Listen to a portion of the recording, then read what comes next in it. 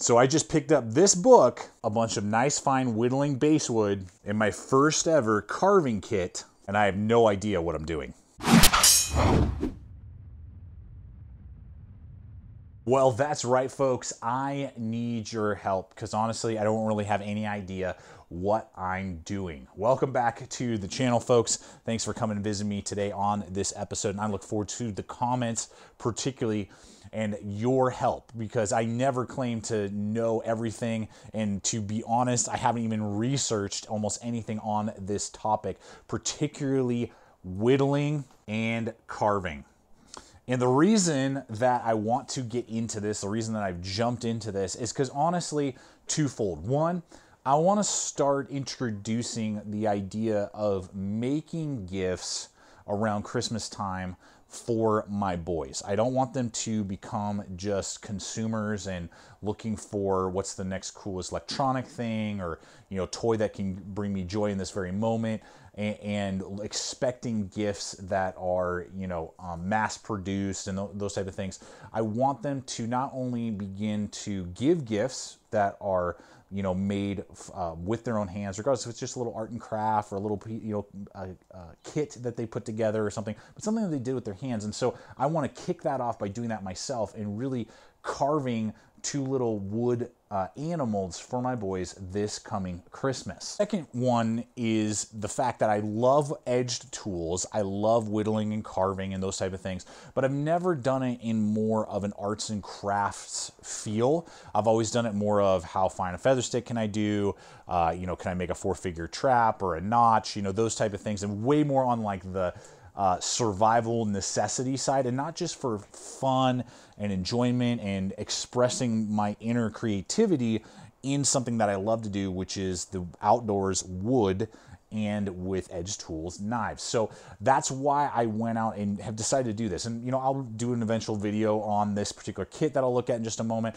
From time to time I may make videos about it, but I want it to be way more just about me and my time, something that's not having to do with the channel necessarily, that I can just get in the backyard and, hey, I'm gonna make a spoon today just for the heck of it, or like I'm gonna make a little, fork, knife and spoon set out of wood, or I'm gonna make a wood spirit, and as I get good in those type of things, then I can start to either get maybe even better and start to give them as really good gifts to friends and family from time to time, so that's something that I'm wanting to do. And I wanted to make sure about what I said earlier. Of course, I'm going to get them other stuff as well, games and toys and different things that they want, but I want them to also appreciate the thought behind it, not just the gift itself. Give me the coolest gift. I don't really care about the thought, and I want them to put thought into their gift giving as well down the line as they grow up. So it's a little tradition I'm trying to start. So that's why I went out, guys. I just looked around on Amazon. I picked up this whittling complete starter guide, 24 easy projects you can make in a weekend. So that's why I picked this up. It was just one that I picked up. I need to know from you guys, are there other books that you recommend as well if you are somebody who whittles and carves and does a lot of this type of stuff? I want to know from you guys, or other YouTubers, other maybe blogs or websites that give ideas. For me, it's simple right now. I just want to do very simple stuff, and down the line, maybe I'll get way more creative and be able to do a lot more stuff. But right now I just want to be able to do make something that kind of looks like a bear, and make something that kind of looks like a dog, and maybe an elephant and a rhino, simple stuff for the kids now, so that I can begin to hone my skills, so that as they get older and as I continue to hone those skills, I can maybe do better and greater and more unique creative things. So I want to hear from you guys. Books, tutorials on YouTube, and maybe YouTubers who that's all they do, and or blogs or websites that would help me get into whittling in this area, particularly of arts and crafts. Now, if you're like me and maybe the whole idea just perked your interest, I'll just tell you what I got. I have not even used these yet, so I cannot give you any sort of review. I'm just telling you the kit that I picked up. Now, these are Beavercraft, I believe is the brand. They're from Ukraine. They're Ukrainian. It's a high carbon steel blades is what we have, and then wood handles. I got kind of the more expensive version. It was around $40, so I got the cloth bags, particularly for the spoon knife. And then I got a compound and a strop, leather strop as well, which is really cool. So it was a whole little kit here. These folks, you can get these individually, and they do have right or left-handed knives. So again, I don't have a spoon knife, and that was really one of the first things I was like, I need a spoon style knife to start doing some of this whittling. So this feels really good. The handle looks well done. You can see there. I mean, it's nothing to, like, from what I can tell, super to write home about, but you know, high carbon steel, again, Ukrainian made.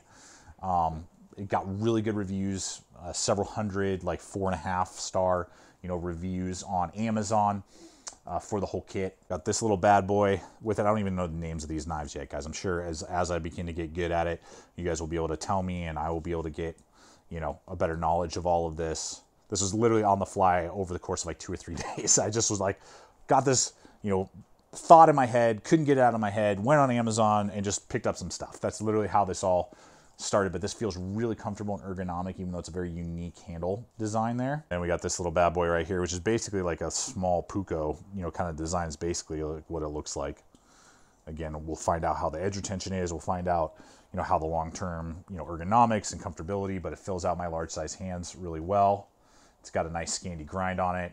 Looks like probably about a 3-inch blade. So 90-degree spine. So hey, why don't you just get yourself a little leather sheath, take this out into the woods? I mean, you could probably.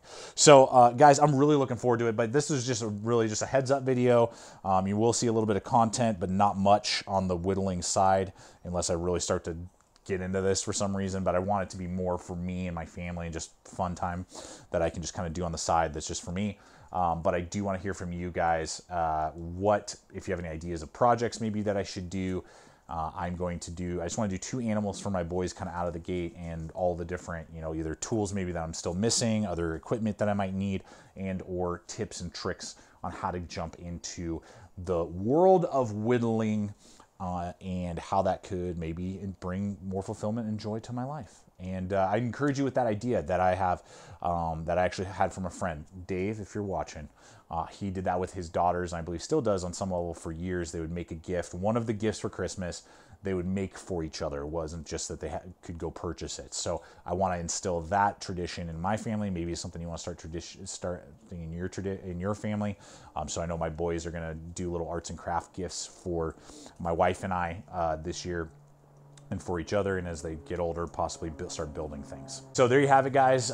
Links below for all that stuff and all the different, you know, hyperlinks that we offer to you. Appreciate when you purchase through those, particularly through this holiday season. You know, it's December or almost December when I'm filming this. So we just appreciate when you use all the hyperlinks: Knock Around Sunglass Company, Mystery Ranch, you know, 511, GP Knives, Blade HQ, Amazon, all that stuff. So those will all be below. Check out the other video popping up. Subscribe if you're not a current subscriber, so you can start seeing this stuff on Facebook and Instagram as well. And always remember, stay equipped, stay prepared, and we'll see you out there.